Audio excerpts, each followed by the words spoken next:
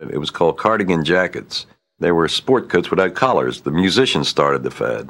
And I remember I got my first one, and my father looked at that, and to him that was so way out, he couldn't believe it.